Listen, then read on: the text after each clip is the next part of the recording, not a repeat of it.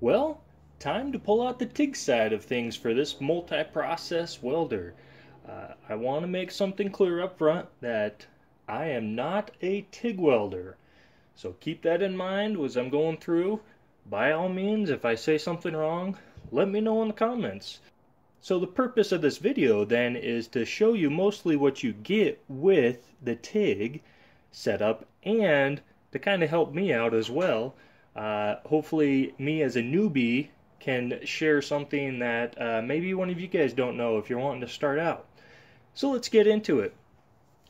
Some of the things you do get with the TIG setup is you get this TIG torch, and it's a WP-17V. So from what I can tell, the 17 is a pretty common size torch, and the V means that your valve is right there on the torch. So that means that there's no foot pedal or no high frequency start. It's a scratch start setup. Other things you get a couple different cup sizes, collet body, and your back caps. Side note, they don't tell you any of these sizes for your collets. So for example, they give you a 1, a 1.6, and a 2.0. Obviously that's millimeters, and so you can do the conversion. I think when I looked it up, the 2.0 was roughly a 0.07 inch. So what does that mean? Well, for some of the things you don't get, like your tungsten, my first mistake was I went out and bought what I thought to be a pretty common size tungsten, which is 3/32. Turns out that 3/32 is actually roughly 0.09 inch. And if you remember a second ago, the largest size was a 2.0. So if you buy some tungsten, make sure it's either smaller than 3/32, or you are going to need something else that doesn't come with the kit.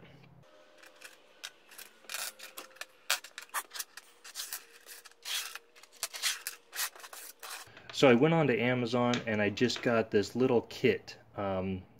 It's just a little accessory kit. What it included was some more of a variety of sizes for cups, and it happened to have a 3/32 collet. So I was in luck to use the tungsten that I'd bought. Just to be clear, you get that stuff, excluding my argon bottle. You don't get any of this stuff. So right out of the box, you're going to have to buy some extra goodies. That also includes this filler rod, which didn't come in this little kit, and some tungsten. There actually was like 1 or 2 pieces of tungsten in this little kit that I got. I didn't end up using it because, well, I'd already gone out and made a mistake of buying this kind. Not that I'm regretting it. So I went out and got some E3 tungsten. If you can see the color on that, it's a purple. And the E3 means it's got some 3 metals in it. It's non-radioactive. I guess that was a thing a little while ago about some radioactive tungsten. Anyway, this is non-radioactive. Woohoo! Good. So to start off TIG welding with the multiprocessor, you're going to need to get 3 more things. A bottle of argon, some tungsten, and filler rod. And I would suggest getting a little kit like this as well. So I am going to actually set it up right now with this little stubby kit. They call it a stubby kit because everything's slightly shorter, smaller than what you get. Makes sense, right? So it's pretty simple. Oh, side note, supposedly this little collet body is a little better because it's got a mesh outlet for the gas, whereas if you look at these guys, it's just got some holes. So the mesh kind of dispenses the gas a little better. So simply kind of So you simply screw that guy in and grab your tungsten. I'm gonna grab the 3/32, call it. Oh, let's go the other way. And that's what cinches down on the tungsten as you screw in your back cap. Since I have the longer tungsten, I obviously need a larger back cap.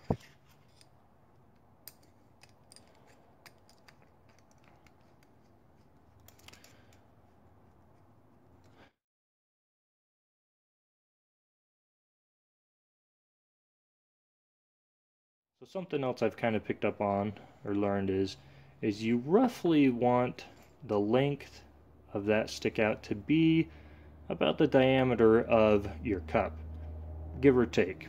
I mean, tell me if I'm wrong. So that's what you get with the kit. Next, I'm going to hook up my argon bottle and then sharpen my tungsten, and we'll be ready to weld.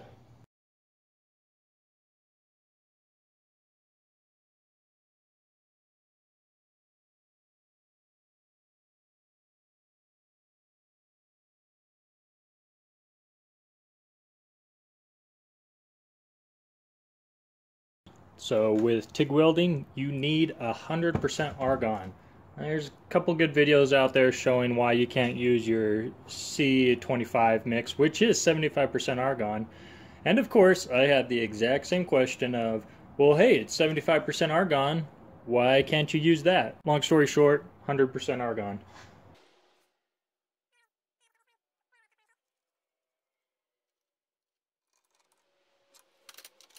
There, and just like that, the argon's hooked up. So if I open it up,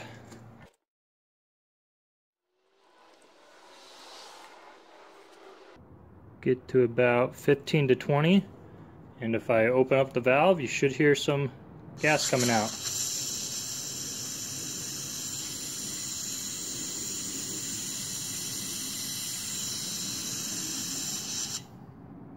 Perfect.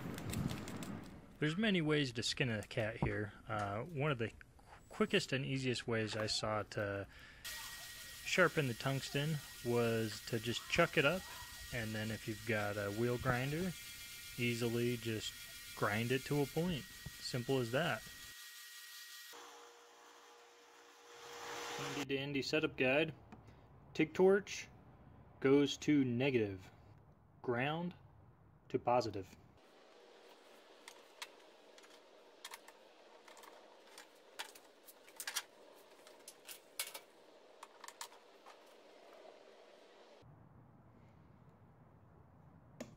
As I'm going along here, I just want to point out a couple things that I don't think I mentioned earlier.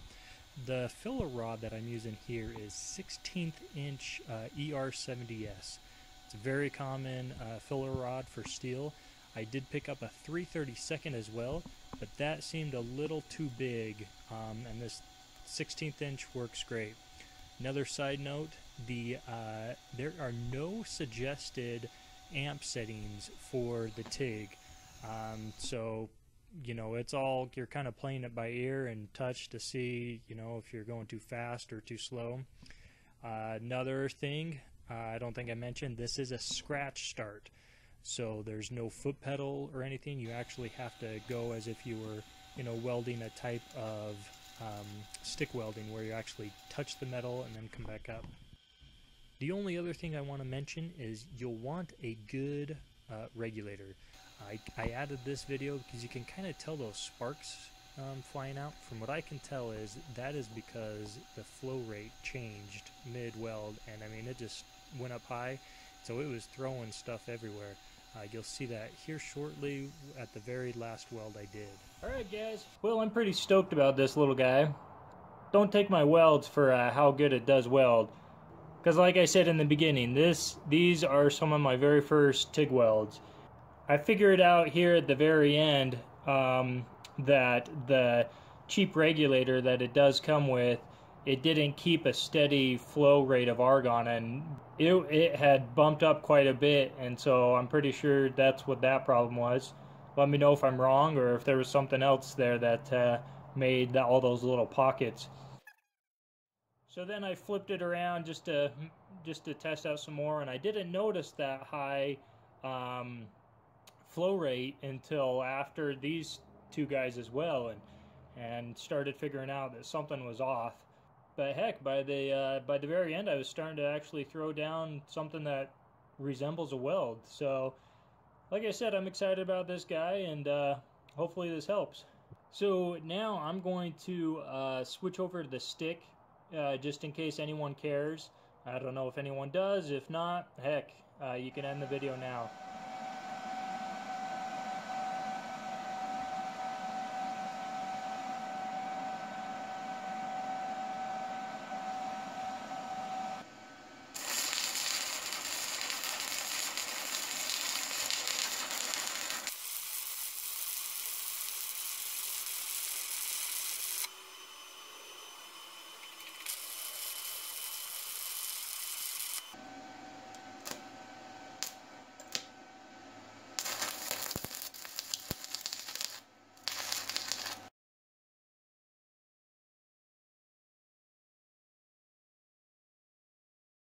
Well, can you tell? I'm not a stick welder. But hey, this was really just to prove the function that it can weld. I'm not sure if you could tell in the video, but the first test I was doing, it was with 16th inch diameter rod, and bumped it up the amperage a little bit, and that's because then for the second row I had some thicker, I think it was 3/32. So anyway, just a quick little video showing that yes, it can stick weld, and if you really want it for that process. So hope you enjoyed the video. See you next time.